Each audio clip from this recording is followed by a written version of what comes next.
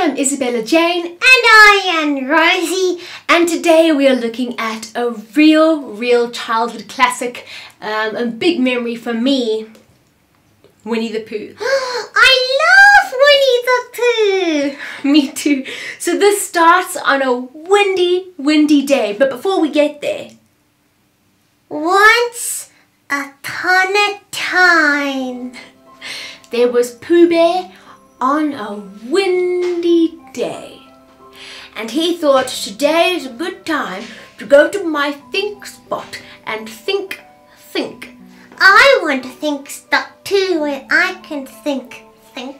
So he went there and it was very windy and a beaver popped out of the ground. What? And he said, "Don't you think it should go home? It's Wednesday, not Wednesday."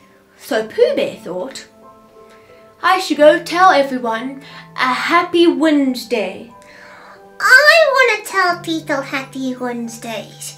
Happy Wednesday! So he went to everyone's house. He went to Piglet's house, and there Piglet was sweeping away leaves that had fallen, that the wind had brought, and every time he swept it away, another gust of wind came and brought leaves back. And eventually, a massive gust of wind came and swept Piglet away. What did Pooh Bear do? Well, Winnie the Pooh ran after him and followed Piglet through everyone's homes, through Rabbit's garden of carrots, which made him very angry, and eventually into Owl's house. So Mr. Owl invited them in, and because of all the wind, Owl's house came tumbling down. Oh no! So what happened? Well, Eeyore thought that he would help rebuild Owl's house, so he began. And then that evening, when everyone was sleeping, there was a big storm and there was water everywhere. So all they did was they went to Christopher Robin's house and they all stayed there because it was a bit higher than where all the water could reach. However, Pooh and Piglet were missing. Where were they? They were being thrown around by the wind. Pooh had a honey pot stuck on his head and Piglet was clinging to a chair. And you know what? What? Pooh saved Piglet.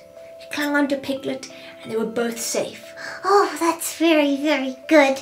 So then let's get back to Owl's house. What happened there? Well, Piglet told Owl that he can go live in his little house. That's so nice of Piglet. But then, where would Piglet live? Well, that's when his best friend Pooh said, "You can come live with me." So they were living together and Pooh was so lovely to help Piglet. Yeah, he was. I love Winnie the Pooh. I love all the characters. Deep in the 100-acre wood, where Christopher Robin plays, you'll find the enchanted neighborhood of Christopher's childhood days. A donkey named Eeyore is his friend. There's Kanga and Little Roo. There's Rabbit and Piglet, and there's Owl, but most of all, Winnie the Pooh. Winnie the Pooh, Winnie the Pooh, chubby little tubby all stuffed with fluff. He's Winnie the Pooh, Winnie the